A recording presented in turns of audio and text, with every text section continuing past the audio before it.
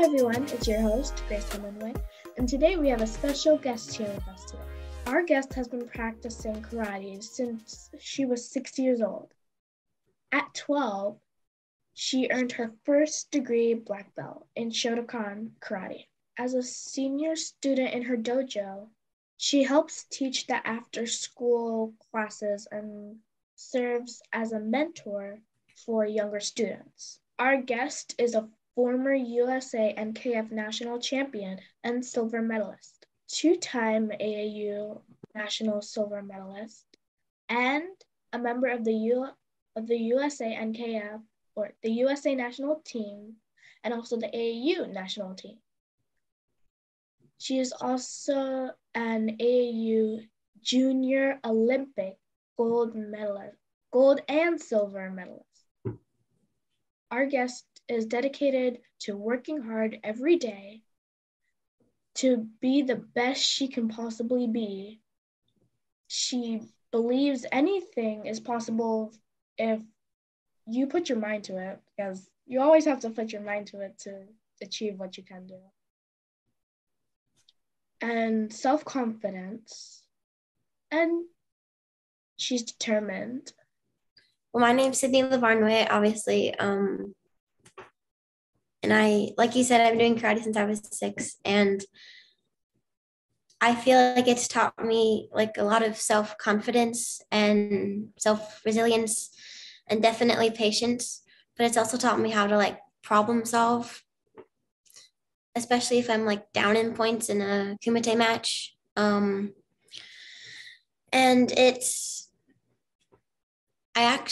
even though we do mostly sport karate, I like to add more of a traditional like kata component, like when I practice at home and when I compete. So like I'll meditate and stuff. So.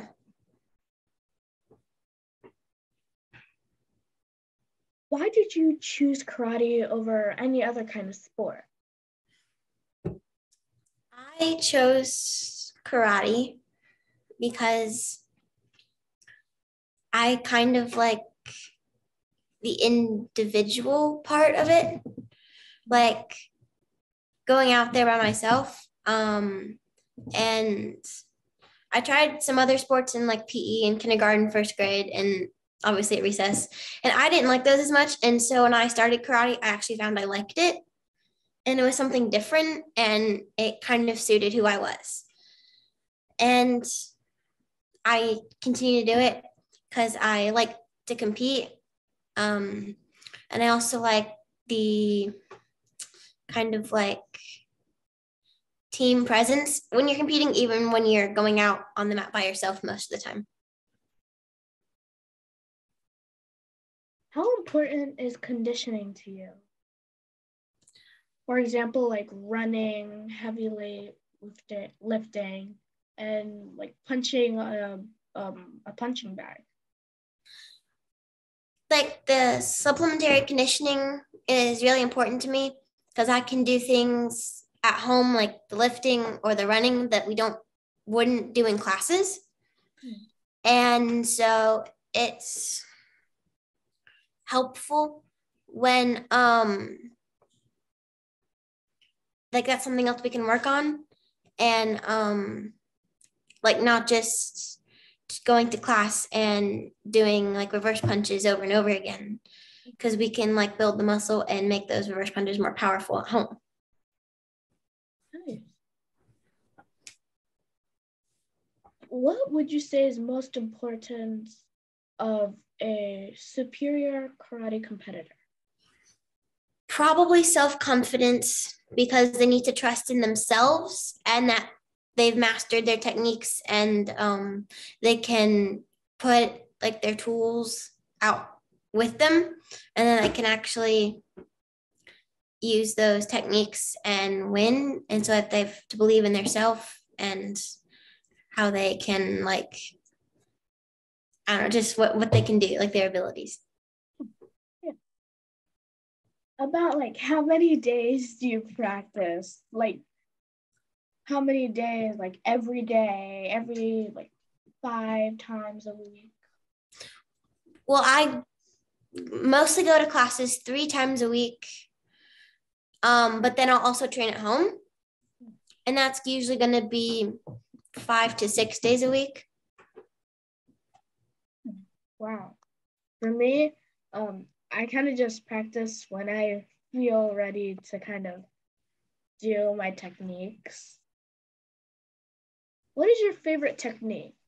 Like reverse punch or jab or roundhouse kick or hook kick?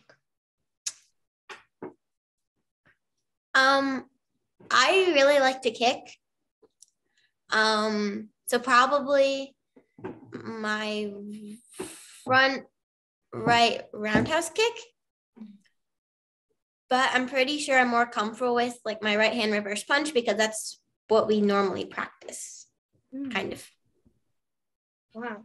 For me, my favorite technique is probably reverse punch and roundhouse kick with any leg. I'm fine with any.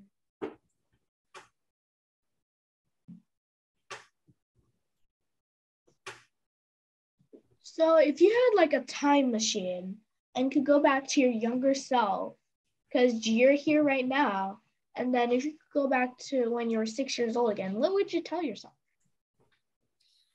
To always believe in yourself, in your abilities, whether that is for like sport, like karate, or like life and social or academically. You have to believe in what you can do and just to keep going, and like karate related, like to commit to all your techniques and walk off all your tournament mats, whether you won or lost, saying you did your best and you like just put everything you had.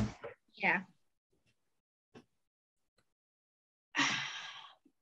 What training advice would you give to other people who wish to start a training program or have already competed or practiced karate? To those who wish to start a training program, I would say you need to start with being consistent and to not like overdo it, and let's do basic things first. And to those who have already done that and want to like compete at national or international levels, or just are elite athletes, to remember the end goal, because like going to those higher competitions takes a lot of hard work, and then being up on the podium takes even more hard work. And so if you remember the end goal, you'll be more motivated to do it. How has karate helped you in school? Well,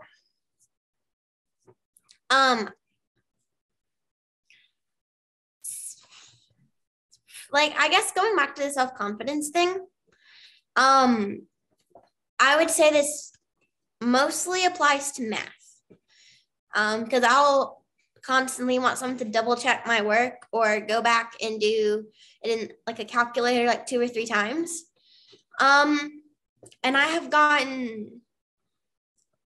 don't do that as much anymore than I used to. And I think like having self-confidence and being able to actually believe that I know I can do it.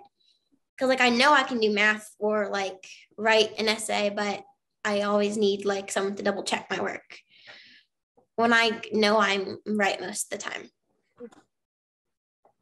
Can you share with us your favorite moment in any kind of competition? This was a really long time ago, but my first nationals, I think I was 8 and I won gold. And for Kumite, I just remember being really happy and really pleased with myself because I was able to put all my work out there. And it was just like the first time I felt like I was able to accomplish something really big. How do you prepare physically before a tournament? So how do you prepare right before you're about to go on the mat? Like right before I'm about to go on, I'll like do mostly like I'll warm up, but mostly it's mental things like making sure my heart isn't going like 3 times its normal speed because I'm really nervous. So I like take breaths and I'll like meditate or visualize. Do each move in like a kata, or if I'm doing a match, visualizing myself doing each move precisely and visualizing the outcome I would prefer. How would you define leadership?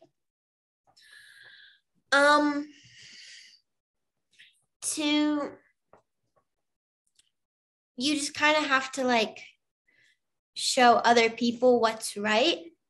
And that's not necessarily about telling them what to do. You just kind of show them with your actions how to do it or what they're supposed to do. Yeah.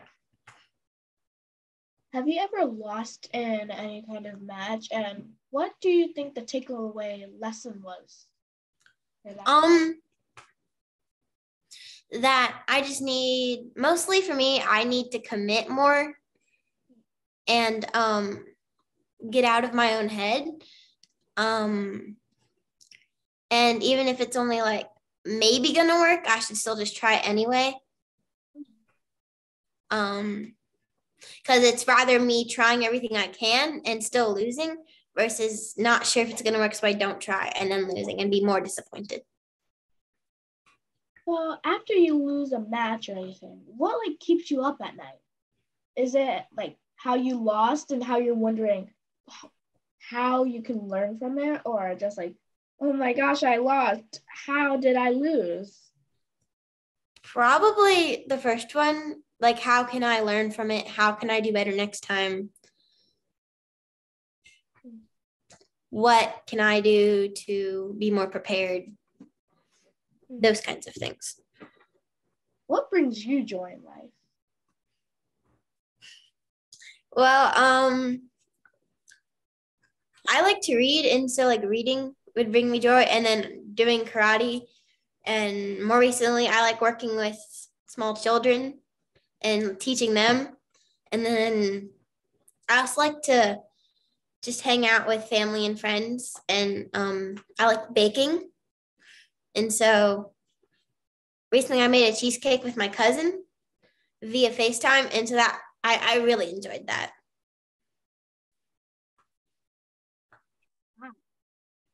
I love cheesecake too, and I also love baking a lot. They're all fun things. What is one piece of advice you could give someone wanting to do what you're doing?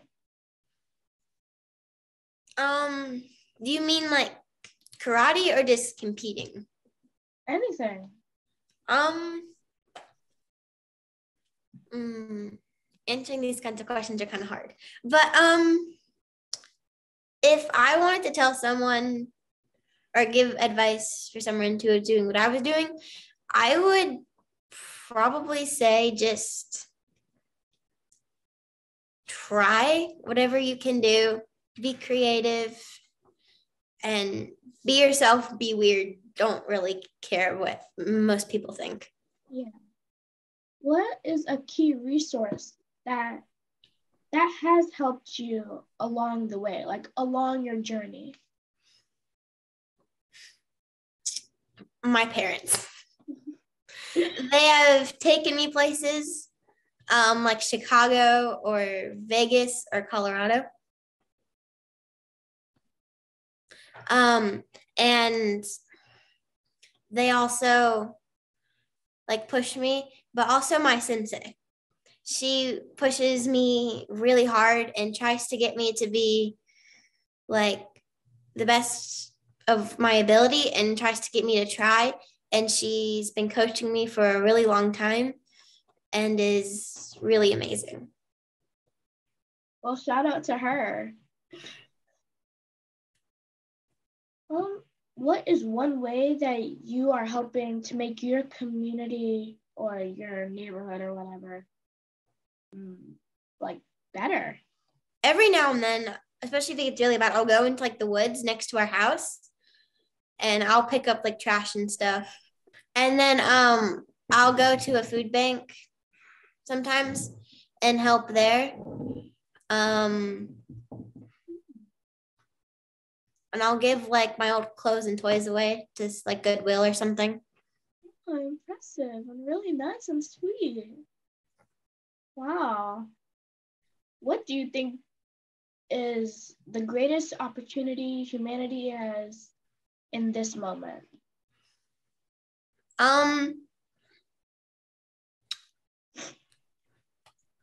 Probably with our technology, we like how we can talk from one side of the world to the other. And we can also go to all these places in like faster time than we used to be able to. And it's just kind of impressive how we can do all that now and we couldn't like 100 years ago. Yeah. What is your favorite success quote and why? Ooh, I don't know if I can say this right, but Wayne Gretzky said you miss 100% of the shots that you don't take. I really like that because like when I don't commit to any techniques, I always think of that because I'm not actually going out there and putting like my effort in. And so I'm not really taking all those points or shots. And so I'm automatically missing them. But if I tried, then I could actually probably get some of those points, and it would mean I just like tried harder and I like believed in myself more.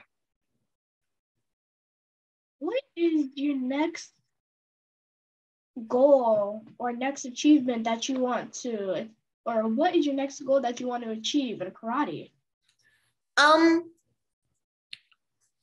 I think for like long term and like a couple years, I'd like to go to like Pan America. And then more short term, like next nationals, I'd like to get a gold or at least medal at that. But I'd like to go to Pan America one day, and then even farther if I'm more successful, maybe the Junior Olympics in 2026. Oh, yeah. I'll be cheering wherever you are for you. We'll all be cheering for you. Well, thank you. What is one of your favorite childhood memories?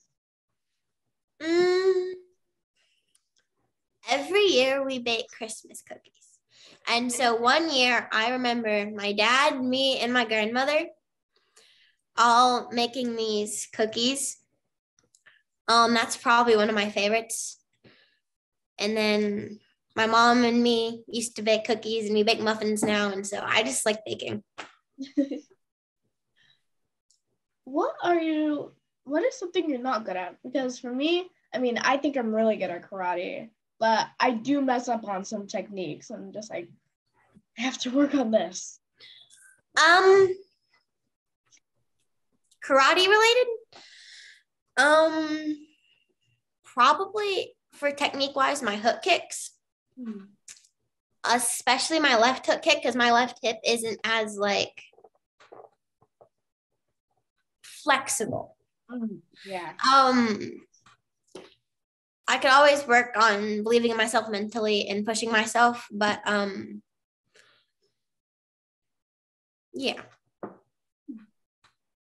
For me, it's definitely my techniques, my punching sometimes. I don't always get it into like the center target. I always end up going out. And then also just me and my hook kicks too. I'm really good at them, but I always have to remember to actually flick them. What are